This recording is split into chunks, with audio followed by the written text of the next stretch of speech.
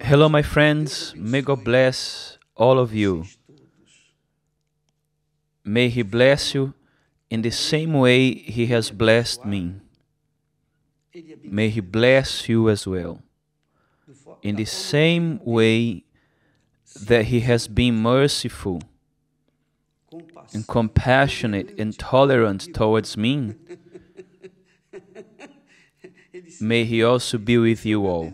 That's my sincere desire. With all my heart, with all my sincerity, I desire this and I pray for you daily. You can be sure of that. Even if you don't even ask for my prayers, I still pray for you. All of you. All of you. It's not just you who are watching me, but all those who are in the same ark, in the same boat with us. Because in this boat that we've entered, in this ark that we've entered, which is the universal church, we face many waves, big waves, strong winds, storms, and so on. However, the nice thing is that in this ark, in this boat that we are in, our Lord is with us as well. Isn't it nice? And that's what we have been trying to pass on to you, so that you will not worry with the day of tomorrow, so that you are not going to be occupy your thoughts with useless, futile things that is just for the day of today or for a few years. You have to worry. You should worry or occupy yourself with preserving your soul, the salvation of your soul. Because yes, it is eternal. Your soul you have to take care of 24 hours per day, and there is no holiday, there is no vacation, it's every single day, 24 hours per day. You have to take care of your soul without ceasing.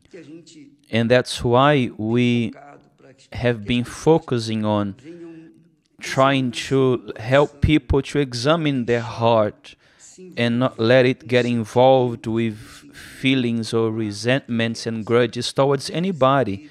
Be free from these feelings. Keep your heart clean, clean and light. The Bible says that above all things, above money, above your social position, above all things, we have to keep what? The heart. Above all things you should keep your heart. Because from your heart flows the fountain of life. And speaking of the heart, because when we speak about the heart, we are speaking of soul or life. When the Bible speaks of soul and the heart, it's speaking about life. The eternal life is the eternal soul, is the salvation of the soul for eternity. So that's what we have to take care of, and that's what we've been taking care of when we speak to you about the story of the rich man and Lazarus.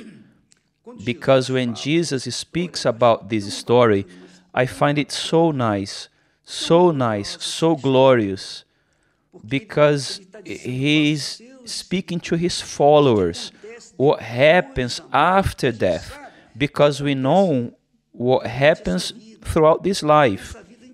Here on earth, we know the problems, the difficulties, the pains of life, and so on.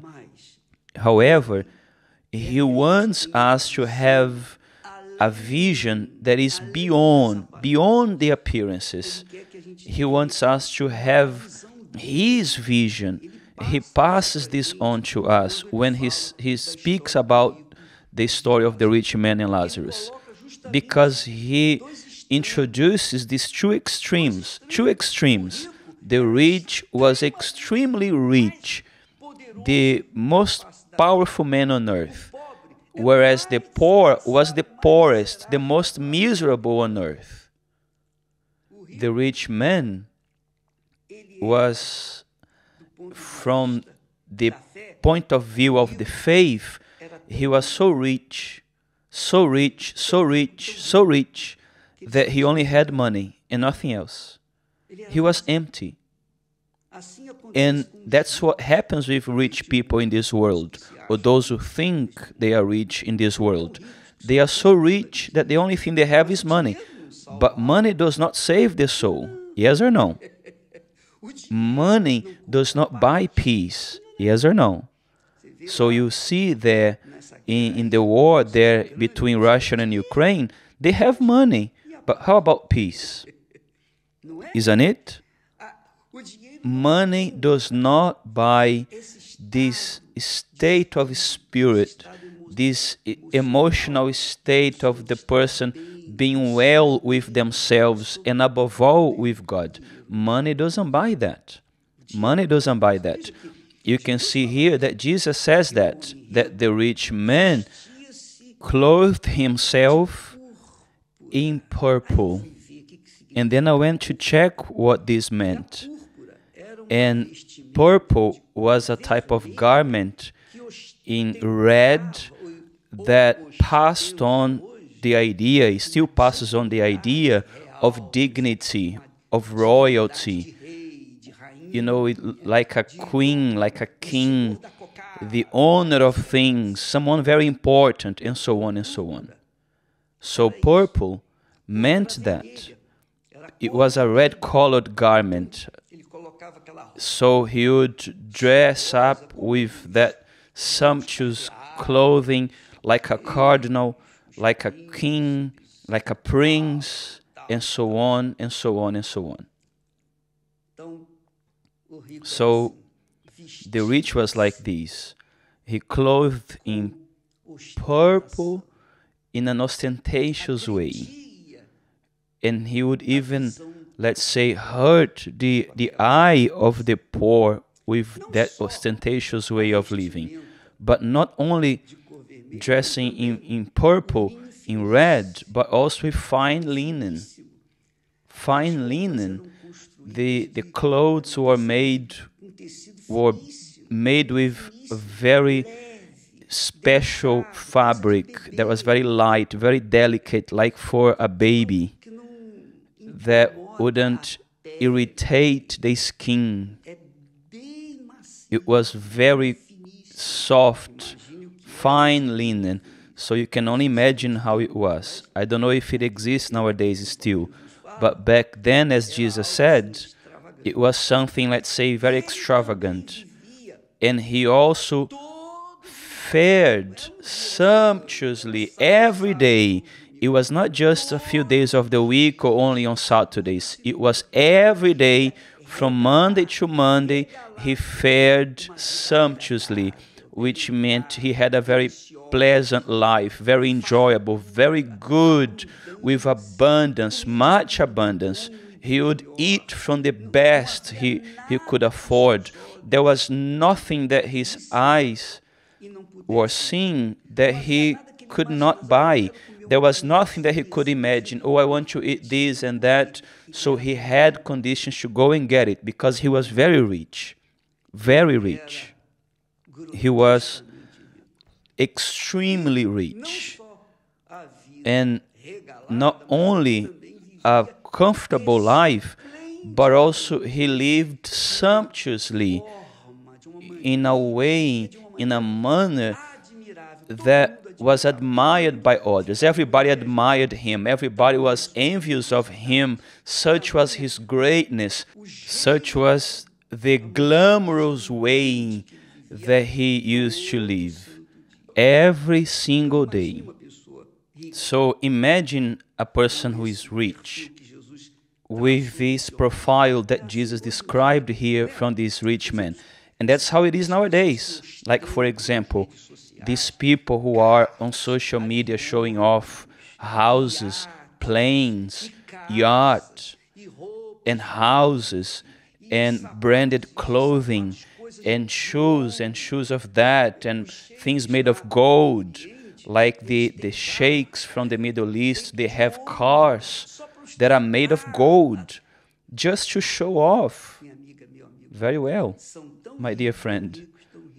They are so rich, so rich, so rich, that they only have that. Or actually, they are so poor, so poor, so poor, that they only have that. So they don't even know what to do with the money they have. So they create things, they invent things to try and comfort their soul. They try to alleviate the pain of their soul, because they are so rich, so powerfully rich. They dress in purple in an ostentatious way with fine linen, and they live with abundance, with splendor every day. Yet their soul is extremely empty. And many end up even ending their own life because they don't find a purpose for their life. Many even use drugs, the drugs that we know. They use it a lot to try and comfort, bring a little bit of peace to their soul. But they can't do it, because this peace God gives to the poor, that comes through faith. Look at what Jesus said. Pay attention to what Jesus says here. On the other end, on the other side from the rich man, we had the poor. And the text says that there was a certain beggar named Lazarus, full of sores, who was laid at his gate, desiring, he only wanted to feed himself with the crumbs which fell from the rich man's table. That's all. He only wanted to satisfy his hunger. And with him there were dogs.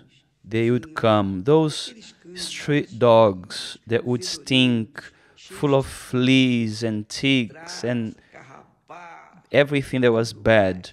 These extremely skinny dogs would come to lick his sores. This was the situation of the poor man. That was the vision of the poor, which was the opposite of the situation of the rich man. So Jesus mentions in this parable, actually not a parable, this really happened there in Babylon, when Nebuchadnezzar invaded Jerusalem and he took its inhabitants into captivity. And there, some of them became rich. Some of them, very few of them, happened just like what happened to this rich man. But also the majority, many of them ended up like Lazarus, miserably hungry, going through need. And so there are two extremes, which is what happens in the world today. There are those who are extremely rich, very, very, very rich, and there are those who are poor, very, very poor, who have absolutely nothing. So now, this situation here that we tried to show you so you can imagine how it was, this shows the two sides of life. But pay attention. Pay attention how nice it is. The Lord Jesus himself is the one who spoke about the rich man, and he also had spoken about another rich man, another man who was rich. And now it's a parable. He spoke through a parable. We are going to speak through parables now. And he said like this, that the field of a man, the ground of a certain rich man, yielded plentifully. And he thought within himself, what shall I do, since I have no room to store my crops? So he said to himself, I will put down my barns and build greater, and there I will store in my crops, all my crops and my goods. And then I will keep everything there. And I will tell my soul, look at that, the rich man, the other rich man from the parable. It's a parable. I will say to my soul, soul, you have many goods laid up for many years. Take your easy, eat, drink, and be merry. Exactly what happened to the rich man there from Lazarus, the story of the rich man and Lazarus, the same thing. Which means people are so blind that they cannot see. For example, we have the new president now that will last for 4 years. 4 years. And later on, another one will replace him if he lives this long. And this is how life is. Me as well. Sooner or later, I will depart. And you who are watching me as well, you will also depart from here.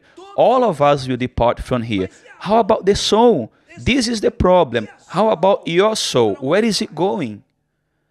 Where will your soul go? Do you know where your soul is going? Because if your soul is suffering in this moment, if it is groaning right now, imagine what will suffer.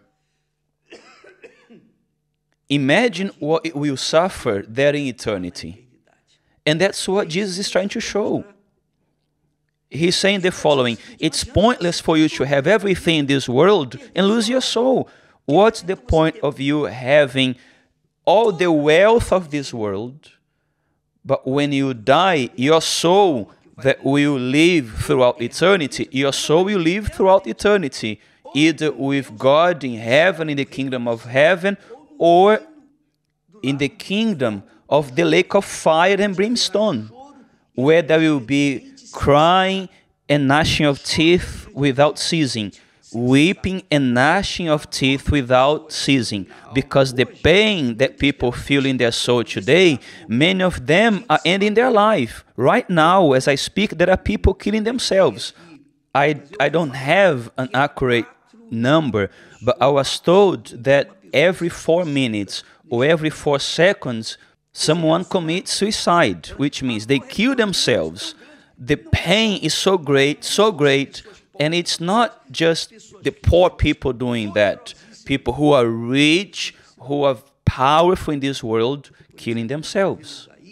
For example, we had some time ago, do you remember Getúlio Vargas? For those who don't know, he used to be a Brazilian president, and he was elected several times and re-elected again. But after he lost everything, he shot himself in the head. Why? Because his soul was suffering. He was, we can say, a patron of the working class. Very well. He shot himself in the head. Where is his soul? So, my dear friend, what I am trying to say to you is that you have a soul in there. Within your body, there is a soul.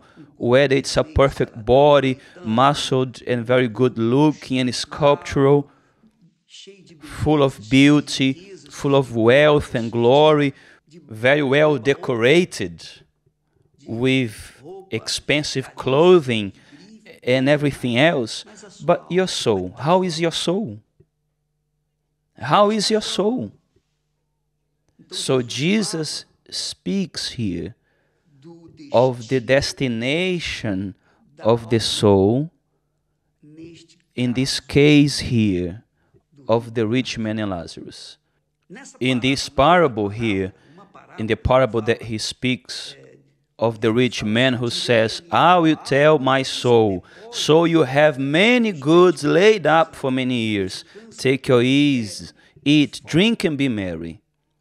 But God said to him, Fool, this night your soul will be required of you. Your soul will be required of you. Then whose will those things be which you have prepared? Meaning, you are going to leave everything behind. And your soul will travel. But where to? Where to? You who are watching me, by the name of Jesus, by the Spirit of the Lord Jesus, by the word of the Lord Jesus, my dear friend. The soul, your soul, is priceless. It's worth more than anything that you can see in this world. It's worth more than everything that exists in this world.